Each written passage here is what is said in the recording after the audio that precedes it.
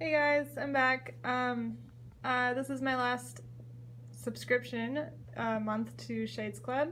It was the last month of a 4-month subscription that I bought to just try it out and see how good it is. So I wanted to do the last unboxing and kind of talk about if it was worth it and all the shades that they sent. So here is the last box. Just want to oh, I gotta go get scissors. Okay, I'll be back. Alright, I'm back. And the box is open now. Okay, so let's see what they sent this month.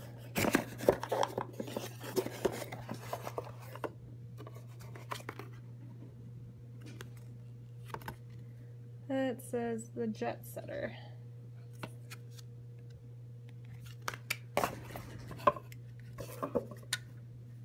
And let's see what it is. Oh, those are nice.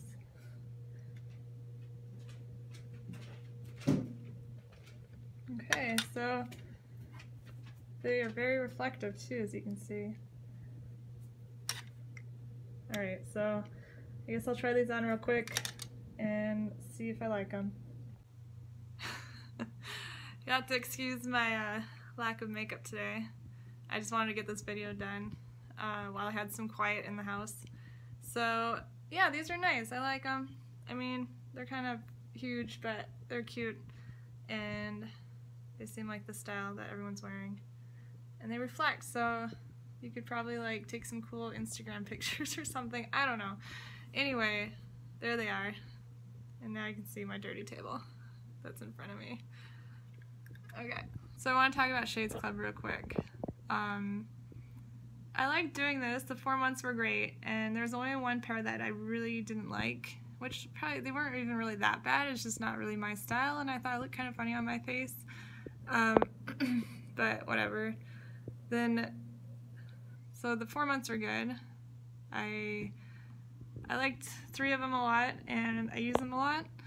I don't think I need more sunglasses than that. The problem is that I did the 4-month subscription, and then I got this email like after I got my last month, and it said, "Thank you for your purchase, a 4-month subscription," and they charged me like $112. I was like, I didn't purchase another one. So I contacted them and I said, okay, what is this? I didn't do another subscription, another 4-month subscription. And they said, I guess it like auto does it if you don't cancel it, which is the stupidest thing I've ever heard of. Because you get other subscriptions and they say, would you like to do it again? Would you like to do it again? They keep sending you emails. You have to say yes. It's not like, oh, thanks, here's, you know, we're just going to charge you $112 and send you 4 more pairs after we sent your 4-month subscription. So you need to remove this. I'm going to contact my credit card company. And they said something about how they were, thank you for your review on YouTube and it helped us out, so we're going to help you out. So we'll only send you 1 pair and we'll charge you for it. I was so mad. So, I mean, whatever. I contacted my credit card company, and I'm pretty sure they'll figure it out, because that's just the stupidest thing I've ever heard of. So if you're gonna do this, make sure, if you do like a 4-month subscription or whatever amount of time, make sure you cancel it after that amount of time.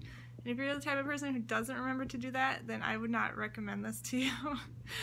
I mean, maybe they'll change that after my dispute with my credit card company, but I don't know. I just was like the silliest thing ever. I mean, you get magazine subscriptions for like a year, and they're not going to just keep sending you magazines for the rest of your life, or, you know, like, unless you cancel. It's just the stupidest thing I've ever heard of.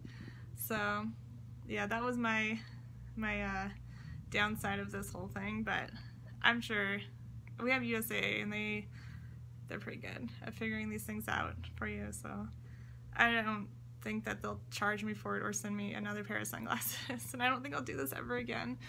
I think there's some websites out there of cheaper sunglasses. You can just buy what you want.